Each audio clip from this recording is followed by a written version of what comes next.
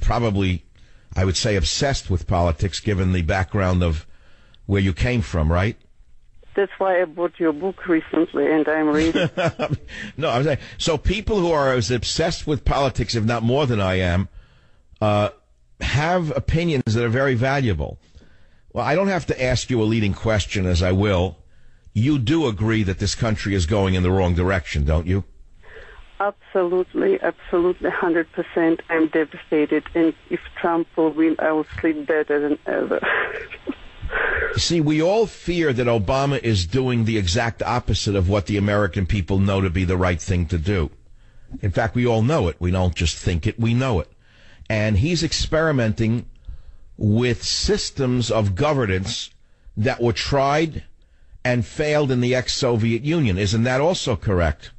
Absolutely. I heard everything he was saying back in Soviet Union in Russian, and I couldn't understand how American people could buy the nonsense he was saying, like we'll build a beautiful future communism. This is his whole agenda was.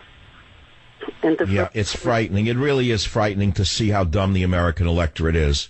But, you know, Santayana, the Spanish philosopher, wrote a long time ago, those who do not know history are condemned to repeat it.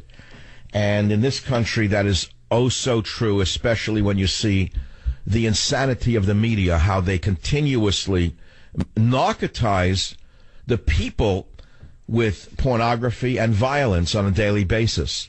And eventually the mind becomes numb, where they don't even care about politics. And then they start to say stupid things such as, oh, they're all the same. Oh, it won't make any difference whether Trump wins or anyone else wins. It's all corrupt. That's utter rubbish. It's not true. And the proof is, look what one man can do in the negative. Look what Obama has done in the negative. This is what one man can do in the negative. Can you imagine what one man can do in the positive? I hope they will have lots of positivity coming after Trump will win. And the other thing is, in 2012, when Obama won, you know, I was only one in my apartment who voted for Romney, and 15 or 18 were for Obama. That's how they... What, you mean even Russian... Are you saying even Russian emigre friends voted for Obama? Well, yes, they did. They did, and after I spoke with them, and right now... But why would they do it coming from a Soviet system? Weren't they able to read the tea leaves that Obama was spreading before all of us to see with our own eyes? We knew who he was. He came from a communistic background. So Russian people bought everything on his Medicare, on his health insurance, and that's... Oh, that's all? Oh, they wanted the Soviet medical system. And so that's all they cared about. I see what you're saying. So the very things that they fled Russia for, they thought they could have here piecemeal. In other words, they thought they could have socialized medicine without a socialized government. Is that it? It's absolutely correct. And right now I educated several people, and they're waiting for me to tell for whom to vote. Well, I'll send you a copy of Government Zero to give out to a neighbor and tell him to pass it around the apartment building before the election. Are you calling from the East Coast, by the way? Actually, I'm in Denver, Colorado. I live in Denver for 20 years almost. Interesting. Well, I didn't know there was such a large Russian community there, and I wish you well. You're about to celebrate the Russian New Year, aren't you, in a week or so? Well, yeah, it's a Russian tradition to celebrate New Year. No, I know. When is the Russian New Year, by the way? I know it's not our New Year. When exactly is it on the Gregorian calendar? Well, actually, tonight is a Russian Orthodox Christmas. Really? Oh, I wish that I had some Russian friends in San Francisco. I have to tell you, I was once living in New York, teaching college, and I had Russian friends, and they invited me to a Russian Christmas party. It was so amazing. They cooked geese, they cooked ducks. It was a lot of vodka and a lot of friendship, and it was very warm and very loving, and I certainly wish you a good evening tonight. Thank you for calling. I'll be back in a moment on the Savage Nation. I think throughout my political career, people have underestimated me. Nobody believes I would have been elected mayor of the city of Burlington. Nobody believes I would have been elected to the United States Congress. He dropped his accent. He's not even to get funny elected to the Senate, I have to defeat the wealthiest guy in the state of Vermont. So what's happened to him? Don't underestimate the message this is awful. Bringing forth to the American people. All right, let's drop it. I thought Sanders was still sounding like the real Sanders from Brooklyn. He's changed his elocution. He must be taking lessons from Emily on how to sound like an American. And he's not fun anymore. So he says that Clinton is not the nominee. He said, don't underestimate my message. And then we have Ryan, old Ryan, on North Korea. Yeah. Now, I don't know about Trump playing him. I'd rather have Trump live than to play Trump, canned on the Savage Nation. Which Ryan is this? Rep Ryan? There isn't a gun show loophole. This is a distraction. That was a little fake from Ryan, the Quisling of our time. This is all standard stuff that I don't think I want to bother you with. And Sanders attacking Wall Street is the standard cry of the communist, that Wall Street's evil. I mean, did they ever think this through? Have they actually thought through what their attacks would lead to? That if they crushed Wall Street, that the entire economy would collapse? Do they have any idea what they're talking about? In my experience with leftists, I find that they're basically poor people, except the real rich ones, who are so different than the poor leftists. But guys like Sanders who shoot their mouth off, attacking Wall Street and the billionaire class and the millionaire class, they think they're appealing to the poor people of America who are going to rally behind them. It's standard socialist practices. It may work in certain quarters, but basically everyone in the media is a millionaire, even those who pretend not to be. I mean, that's a reality. They all pretend that they're poor, but they're not. Do you know anyone in the major media who's not wealthy? I don't. I haven't met him yet. So what's this attacking the millionaire and billionaire class? Who do they think they're appealing to? So now you have Sanders in clip 11. It's worth listening to hear how hollow it really is. Number 11, please. Greed is not good. And here is a New Year's resolution that I will keep if elected president, and that is, if Wall Street does not end its greed, we will end it for them.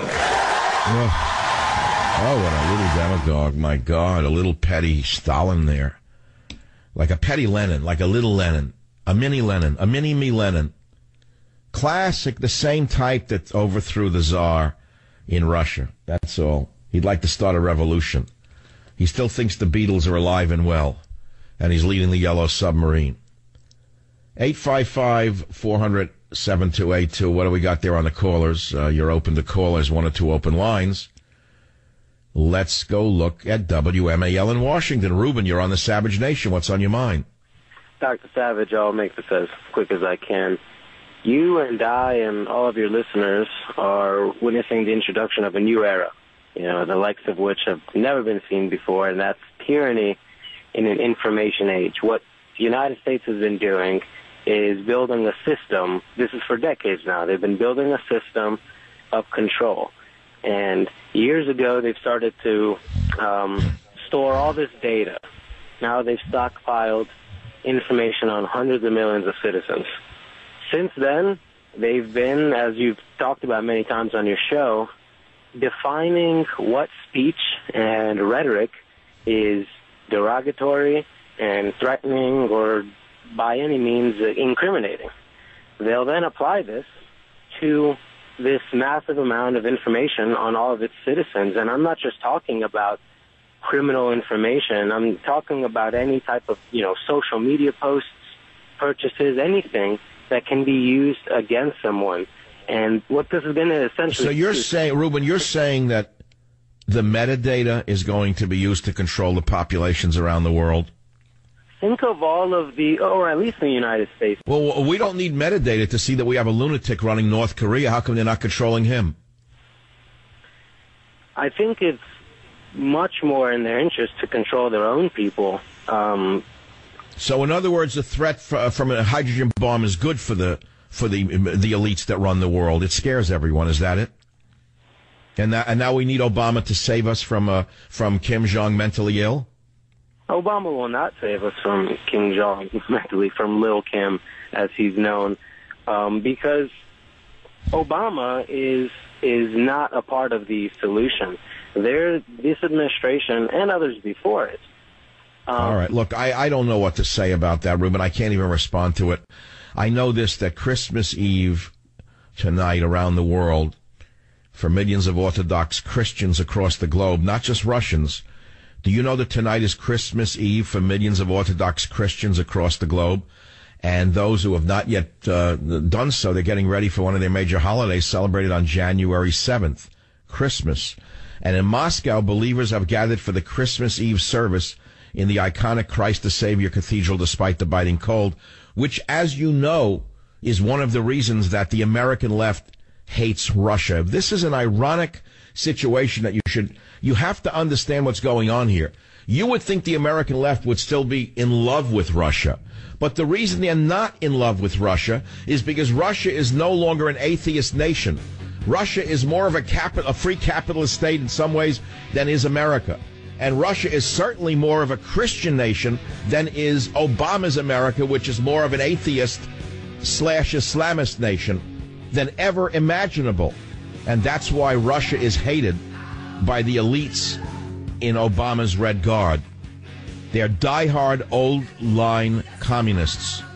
Isn't that an irony? Join the Savage Nation. Call now, 855-400-SAVAGE. Savage. It is your favorite radio show, the Savage Nation. So if you care to join the favorite show of the time slot that I'm in, you call us at 855-400-7282. If I sound a little tired, it's because I am. I admit it. I'm very tired right now. I've had an extremely long day after a very long weekend and a very long month and a very long year. And frankly, I think I need a vacation. Now, I generally take a vacation after everyone comes back and both the resorts and highways are empty. I have to take a couple of days. I think 2015 is catching up with me, or I'm on another calendar. I don't know what calendar I'm on, but I feel like I'm at the end of the year, not at the beginning of a year. I don't know about you. I mean, I'm really ready for a good week off now, which I cannot take because the news is crazy. I mean, with the hydrogen bomb and the gun grabbers and this and that, and people are worried. And if you're used to a certain show, you have to provide something for the people. Barracks bunk. A civilian intruder lived and ate undetected at Fort Bragg. And now people are asking, is the Pentagon turning Fort Hood into a daycare center? Interesting. Very, very interesting. WABC, Sean, thanks for holding from New York City. Go ahead, please. I have a quick little look-see into the North Korean thing. They do stuff for money. And recently, there's been a windfall of cash since the nuclear deal in Iran. Maybe an order was put in. Yeah, the Chinese might be pulling some strings, just a little distraction because of what they're doing in the South China Sea. But the next step in nuclear development is miniaturization, to build a bigger, better bomb. We've seen that in history. Now, the Iranians aren't going to hit us with ICBMs. That's been tried. I mean, the standoff between us and the Soviet Union during the Cold War.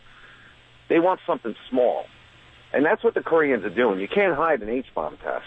And they know that. So they have to, their ego is at stake. They have to, bolster to the world that they're this advanced nation and, join the big club of, real nations.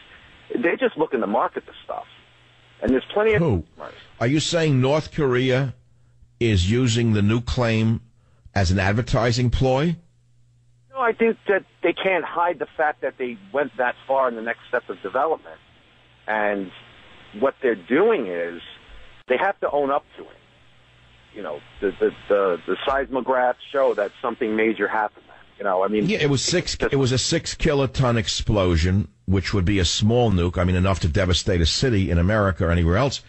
But it was still not a hydrogen bomb level. We understand that, but you're saying if it was a miniaturized nuclear device, that's saleable? Is that what you're saying? Sure. It's the trigger for the fusion bomb. You need a fission explosion to explode the fusion. A fusion bomb. And I understand that. And as a caller said 2 hours ago, a miniaturized nuclear bomb, could fit inside a thermos bottle. That's really worrisome, isn't it? Sure it is. And that's the new way of warfare. It's not the way it was back in the 50s. Well, isn't that great? The world's out of control and the president says nothing today. That says everything. That even Hillary Clinton comes out and chastises North Korea for this insanity. And the president who shot his mouth off yesterday, which seemed like